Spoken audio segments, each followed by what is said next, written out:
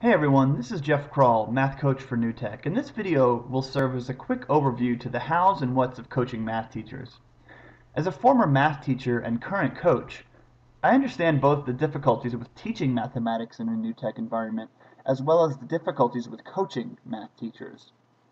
I also realize that some coaches and advocates find it difficult to coach up math teachers due to their unfamiliarity or anxiety with the subject. And I guess to that I would first say, relax. It's okay you're not an expert in this area. You can still coach math teachers in a reflective and meaningful way.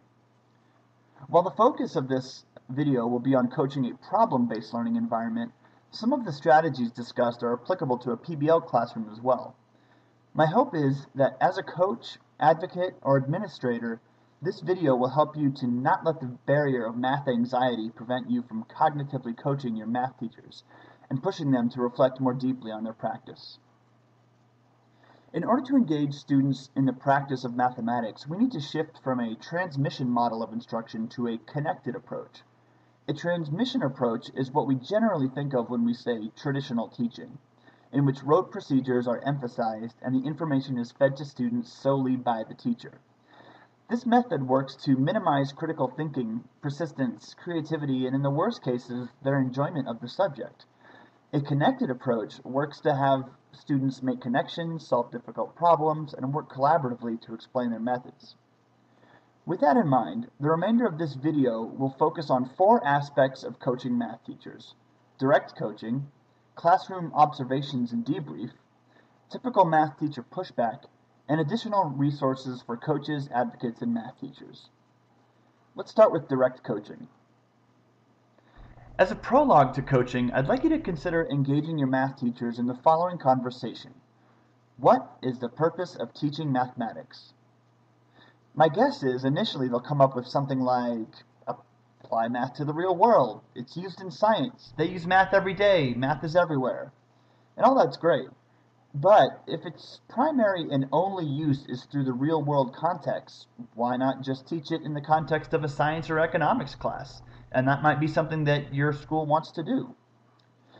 But I would recommend digging a little deeper on the question of why math, or what is math instruction uniquely positioned to do? And I suspect teachers will eventually get to something more like this. Students become problem solvers. Students become self-sufficient. Students become resourceful. Students become persistent. Juxtapose that desire of math teachers with the standards and curriculum they are convinced that they must cover entirely. Sometimes these are diametrically opposed. Classroom observations. Looking back at our connected vision of math instruction, here's what learning looks like in a math classroom. Rather than individual activities based around listening and imitating, we want to see students discussing mathematics collaboratively. In that respect, the mathematical discussions taking place in the classroom are the primary and perhaps best indicator of the quality of math instruction and the learning taking place. So when you're looking around the classroom, be on the lookout for mathematical conversations and strategizing. And from the facilitator, look for these things. Did the teacher highlight novel thinking or even errors? Was there a debrief or reflection piece at the end of the class? Were students expected to discuss mathematics with each other? And here are some things to ask students. How did you choose to attempt this problem in this fashion? How do you know if you're doing good work in this class?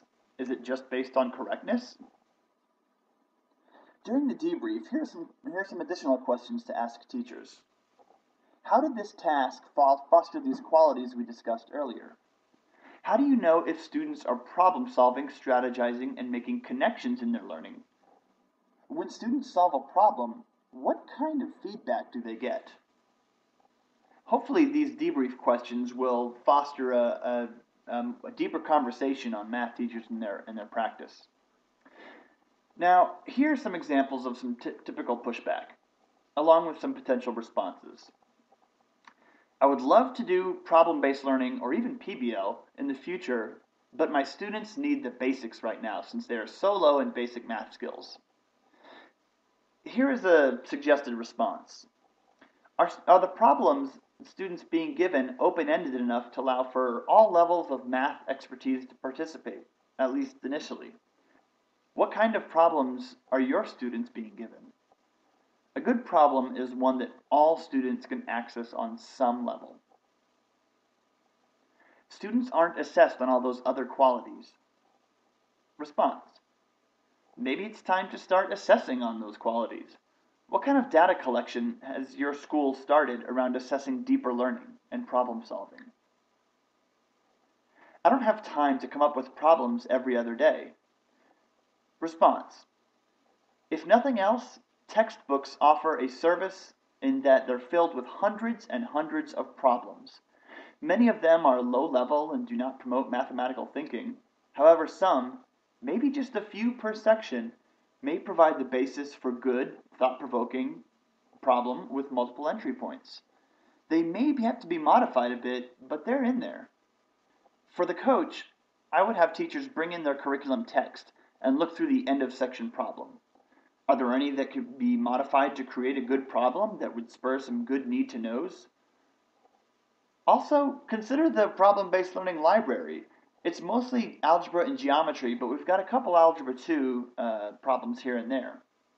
Also, many curricula are now promoting this problem-solving approach. Great problem resources can be found through Carnegie Learning, IMP, and the Dana Center, and lots of other places. So for this last section, we're just going to look at some quick resources that are available. The first, formative assessment lessons.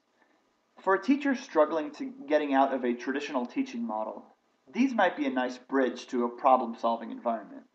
Or frankly, if students are getting too lost in the product and missing out on the mathematics, these would be a nice way to rein them in and keep the focus on the math.